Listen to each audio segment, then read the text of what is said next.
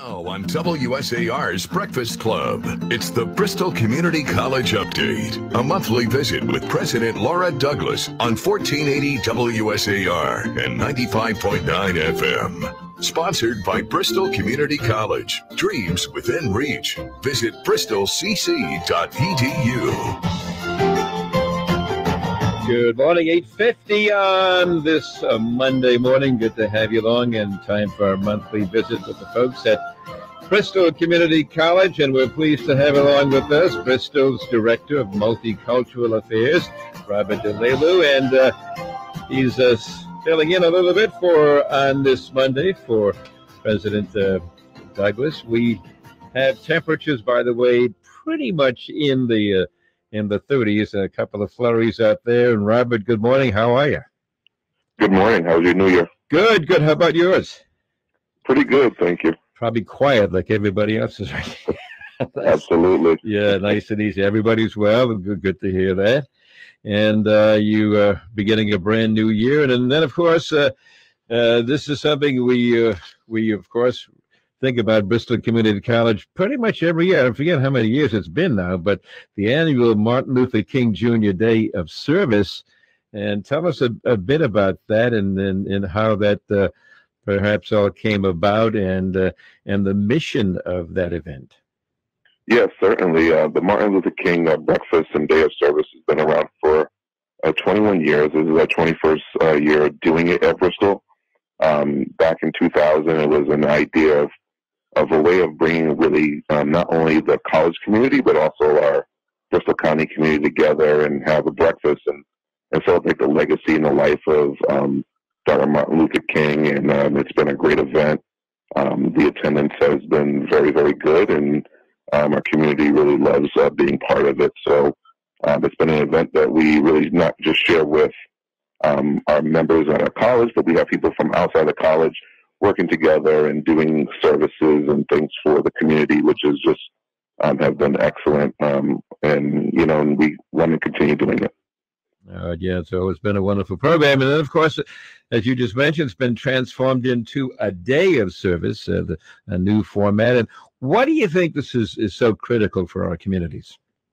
Well, what's great about the Day of Service is to kind of really understand that the holiday, yes, we want to celebrate the legacy of Dr. Martin Luther King, but the Day of Service is really an opportunity for people with different talents and different opportunities in our county to come together and show our younger generation how we can provide community service and do things to kind of help educate or help build and help, just do things that are just really outside the box of our just normal, service that, maybe we may have provided in the past. But what it does is really kind of educates the younger generation as well as our adults on like some of the things that they may have not really noticed about social justice, about, community health, finances. We kind of bring all these different pieces together, and it became a pretty exciting event. And last year we had like over 350 people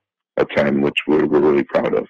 Yeah, it has been an outstanding program going back 21 years, and of course the transformation and now into the Day of Service is really something special. Now, given the pandemic, what can folks expect, and how can folks get involved? Will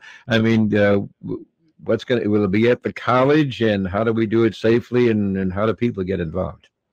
Yeah, so unfortunately, the pandemic had different ideas than what we anticipated and expected for this year, and we didn't want our momentum to dissipate. So what we did this year, our service will be an online service where we're able to communicate with our external community.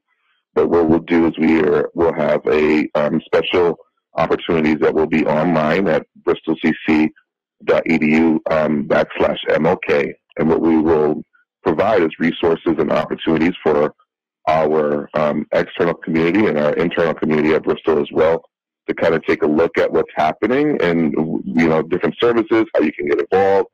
But we're also going to provide a keynote speaker who will speak about social justice and the importance of community service.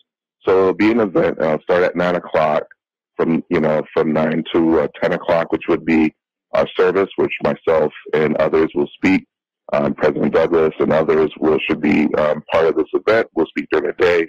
And then from 10 to 11, we will have a couple workshops that will also be led by David E. Jones, who will be our keynote speaker for that day. And he'll speak about social justice and service opportunities. All right. Well, there's a nice well-planned event for our community, and unfortunately, we got to go online. But that's I guess the sign of the times, and the most important thing is keep everybody safe. And I know the colleges, the most important thing that they when this whole pandemic started, let's keep everybody safe. That's the important thing, and it really is. It's something we all have to do at least a few more months before hopefully things begin to open up a little bit. Yeah, absolutely. And I think safety is first, and this is what we have to look for, is making sure we protect our community at all costs.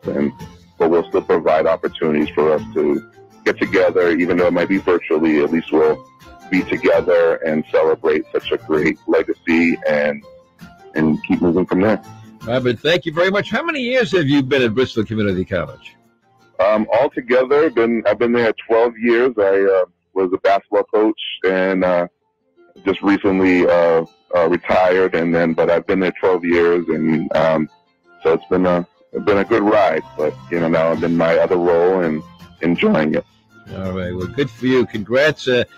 Great to have you along. You ever consider maybe a job in radio?